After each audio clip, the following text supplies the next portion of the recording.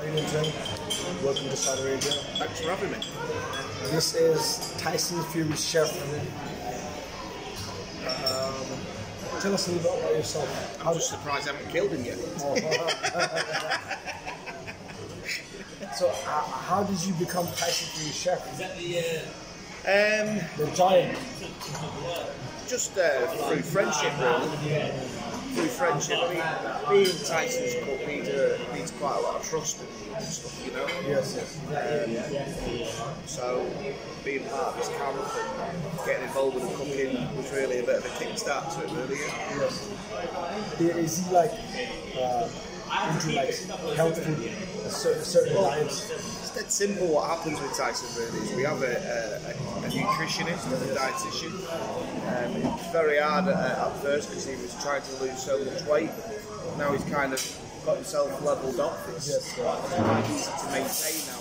So we communicate with the dietitian, sending him his training regime and his weights and stuff, and he calculates it into the system that he has, and then he just sends me the food list over the weights, the way his food. It's very strict like that.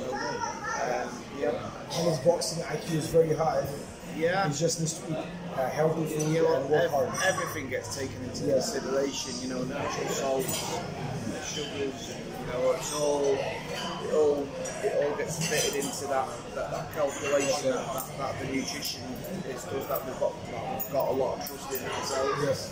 He's been part of the camp for a while now, and we just all work together, teamwork. What about his favourite kind of food? Tyson likes hedgehog soup. That's his favourite. So who catches the hedgehog? Well, I don't know if you know much about hedgehogs, but they're very slow. So we got them in Canada. I have no idea. I mean, there was actually it's not very hard to find hedgehogs. You can set traps quite easily as well. And with them being so slow, you can just go and pick them up out of the field or something like that, wherever they're nesting. So. And what do you call does he have a cheat day? Yeah, he has cheat days. He doesn't really go overboard like he used to. I mean, it's the same with any athlete. They can have a bit of a break time away with whatever the dietitian is and stuff, But is it like cheesecake? Yeah, he likes sweets and stuff. Sweets, huh? Yeah. He's quite prone to. But he's disciplined. He's definitely on the ball with everything now compared to what he was 3 or 4 years ago.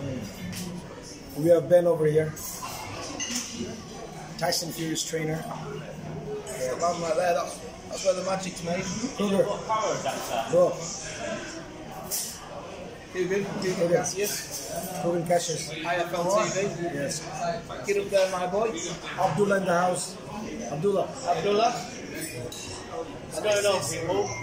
This is the best boxing promoter in Germany right here. Benny Blanco from the Bronx. Yes. Best boxing promoter in Germany. Yes. Have you got anything to say to the camera about Benny Blanco? Yes. Just a great time in Saudi. Appreciate everything you guys are doing for us. Yes. It's amazing. Hospitality. Very nice country. You hear so much bad things in the European media, but it's such a big difference in reality. Why don't you tell the camera of the computer game that you're in? So actually there's a computer game coming out about boxing and Tim is in it. Yeah. So he's in the bonus level. Yeah, I'm in the bonus level on this computer game and I'm fighting a guy called Chad. Yeah. Wow. Chad from Canada. Our boy Chad. Nice. Still negotiating rates and stuff at the moment, but I'm sure we'll get there, won't we? Because Benny's kind of managing my position in the game, being a manager and boxing promoter that he is. Hopefully, touch wood, we'll come to some sort of deal, won't we? Yeah.